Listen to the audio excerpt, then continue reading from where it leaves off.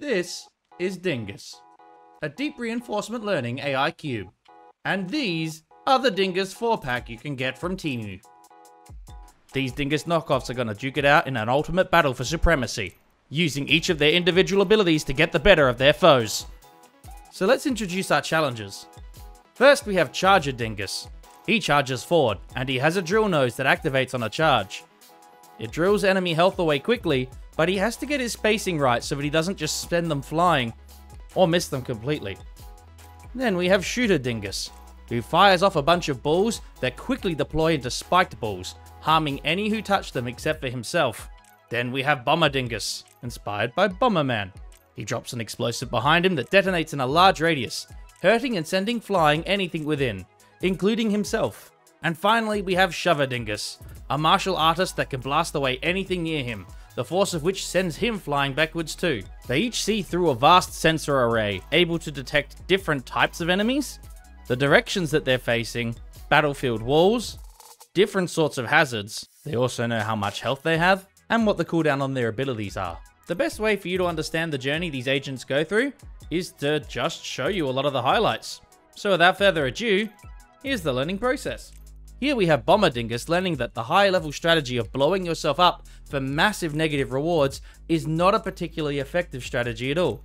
So I'm hoping he grows out of that in relatively short order. Actually, now's a really good time to touch on the subject of rewards.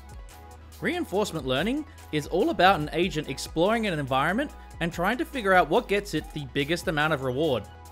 Essentially, it's kind of like a human. It has senses that it uses to experience the world, and then it has its ways of interacting with the world, which are actions, such as using their special ability, or moving around, or turning. Then, certain things can result in it getting rewards, either positive or negative.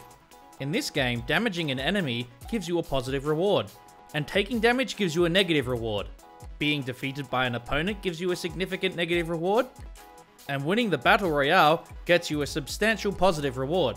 The idea being, the AI are meant to learn what gets positive rewards and negative rewards, and then try to get the highest amount of reward it can in the session. A session being a single Battle Royale instance. So that's more or less what these agents are trying to do. Here we are 70 minutes after battle starting. As you can see, everyone's still pretty dumb. Bomber Dingus occasionally dodges his own bombs, but, you know, we're not seeing a lot impressive here.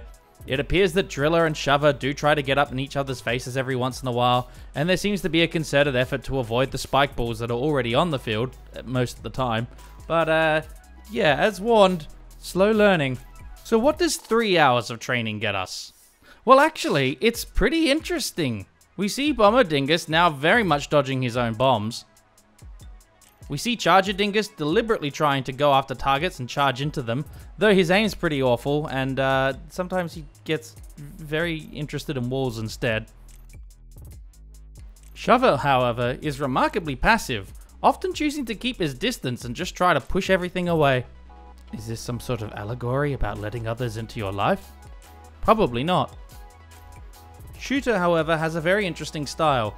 It's really up close and personal for somebody who has a ranged option. Arguably, being a little more passive and firing those balls from a further distance would keep him a lot safer from both the Charger Dingus and the Shover Dingus. There are a couple of things about this training session that makes it really different to my usual.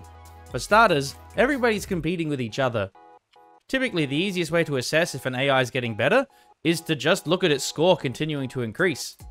Well, if you've gotten the reward function correct. But this time, if one of the agents is doing really well, it will get a high score. Quite possibly at the cost of other agents getting a good high score. This could risk they don't get enough score to learn how to properly fight. Fortunately, there's enough rewards available for AI agents just by behaving good, even if they don't necessarily win fights, that they all seem to have learned at a pretty good rate. And the episode length is decreasing as well, showing that they're fighting instead of being passive. I was supposed to get to the conclusion of the video here, but I just saw something, so now I want to show it to you. It's my video. Do what I want. So here's this late game battle between Driller and Shooter. Driller manages to fall onto his side and get into a complete panic fest. He's still trying to dodge all the balls, but he somehow wound up then on top of his head instead, as he continues to bounce around in a panic. I don't know what this strategy is. I can't. What are you doing, Dingus? As he finally rights himself, he doesn't even bother getting back in. The fight's over, and at least he didn't lose? So what was my end game here? My ultimate vision was for an entire league of AI agents to duke it out over a season. Each time would feature a set of different agents battling and earning points to ultimately crown a grand champion at the end of a season. This is still the preseason event. Even after literally hundreds of hours of training and tweaking and balancing, I still don't have a full roster, but dang it, I'm getting real close. Close enough to run a preseason commentated best of 5 battle for these 4 agents here. So without further delay, here's the preseason battle royale. Round 1. Alright, immediately we have Driller Dingus going straight into Bomber Dingus. Looks like this will be a fast-paced match 1. Oh, Shover has managed to almost weave between 2 sets of balls, and unfortunately Driller is already out of the match. Now it's just Shooter and Shover. With Shover up in Shooter's face, I don't think there's any chance of him surviving at this point. Shover's just gonna have his way with this fight. Couple more shoves, and Shover is the winner. That is 1 win to Shover. Round 2. Okay, immediately we have Driller going up against Bomber again, and Shover is already having his way with Shooter. He just face tanked the ball, and Driller has already done away with Bomber. Okay, Driller is now... Oh, Driller's going for Shover, and he does have the advantage here. He is higher DPS if he can stay up in his grill. Driller has defeated Shover. Now all that's left is to kill Shooter. Not even an issue at all. Charger wins the second round. That's 1 for Charger, 1 for Shover. Round 3. Okay, we have a 3-on-3 here down at the bottom left. Driller is absolutely destroying Bomber. He's going to get a little bit of residual damage from that bomb though. Oh, and he's charged into Shooter's spike.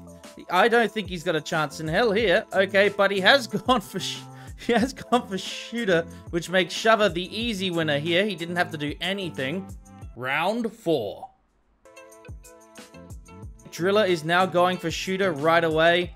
No damage to speak of so far. Bomber did manage to get Shover, and Shover now wants into this 3-on-3. Well, look, Shooter is not having a good time, but oh, Driller is really doing away with old Shover here. Okay, he's at full health. I think he's just going to have a complete clean sweep here. Somehow, I can't imagine him losing to Bomber. No, Bomber's not even trying to dodge. He's too busy just trying to score his points with his bomb. Maybe the reward value for getting hurt needs to be increased. The negative reward value needs to be increased. That's another win for Charger. Round 5. This is the final round and tiebreaker. Driller's already right up in the grill of Shooter. Shover's come in as well. And already Shooter's been taken out. Shover's getting some good hits in, but Driller can really close this up quickly. But, oh man, Shover just keeps buying good space. At this point, Driller's looking pretty weak. 1 more hit should take him out, and yep, he's gone. Now, Shover's pretty weak here, but Bomber on his own is going to really struggle to make a lot of impact. Still, he is spacing himself pretty well, and those bombs are doing a good job. Still, no, it looks like Shover's going to get this in the bag. All he needs is 1 good hit, but he seems very afraid there. What's going on, Shover? Yeah, here we go. 1 more hit from Shover should do it. And we just... Oh, but no! A bomb just manages to clip Shover right at the end. And there we go. That gives us a final tally of Shover 2, Charger 2, Bomber 1, and Shooter, you are dead to me.